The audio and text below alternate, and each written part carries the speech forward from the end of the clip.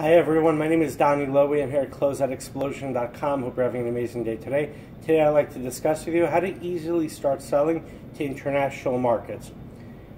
If you feel that you've either saturated your local market or you just feel there's an opportunity to sell in an international market, then you might enjoy this video.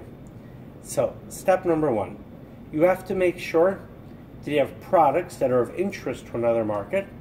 And how do you do that? Well, you look at that market and you see what are they looking for, what is in demand. How do you do that? For one thing, you could go to Facebook groups. Let's say you're trying to sell to Guyana, so you join Facebook groups that are mostly from members from people who are living in Guyana and see what products they're looking for.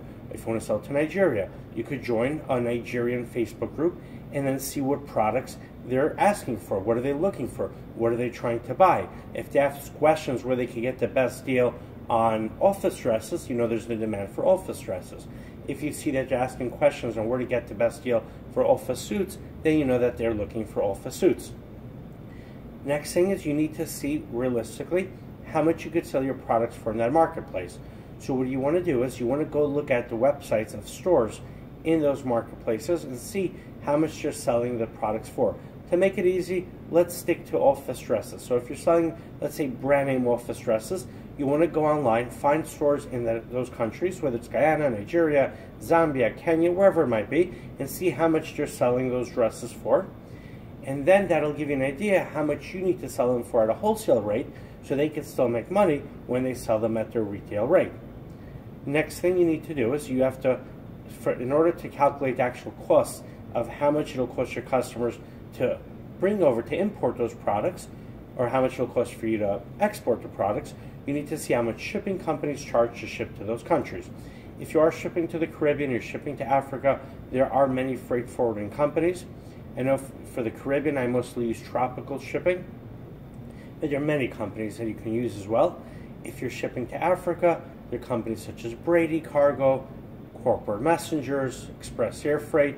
You could use Schenker. Schenker ships as well also to the Caribbean, to South America, to Europe.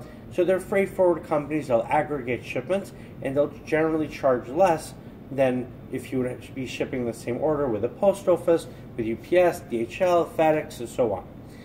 Next thing is now you have to find how to actually reach the customers in those countries. So how do you do that? Well, you could use the internet. You could advertise through Facebook. You can advertise with Google AdWords. Of course, you want to make your own website. I recommend that. If you don't want to make your own website, you could use your Facebook page and list the products on your Facebook page. Create a group and advertise that group, advertise the page. You can also write articles, and then once you publish those articles online, the idea is that someone in those countries will find the article, and then they'll make their way to your website. If you are going to use article marketing, make sure you use keywords that will catch the attention of the customers that you're looking to sell to. And you also want to use keywords that will, how should I say this, that are phrases that are being searched for by customers in those countries. So if you're trying to sell brand name dresses to boutiques in Nigeria, you might write an article on how to import dresses from the United States to Nigeria. That's assuming that your wholesale business is in the United States. If you're selling handbags to boutiques in Guyana, you might write an article how boutiques in Guyana can buy handbags in the United States. You want to try to tailor the article to the search, right, to the need of the customer. Now, once you've done that, you can also, if you've already done articles, you can also create YouTube videos like the video you're watching. Make sure that the information and the title of the video is aimed very clearly to your customer, right? Because what you don't want to do is you don't want to create a video, let's say, on how to sell brand name dresses. You're not very clear who you're selling to, how you're selling, and then people call you up and they say, hey, I want to buy an R.M. Richards dress size 12 color red for myself. And you're like, oh, but you do wholesale. And the next phone call you get is maybe someone from the country that you're selling to, but they also want to buy just a dress for themselves.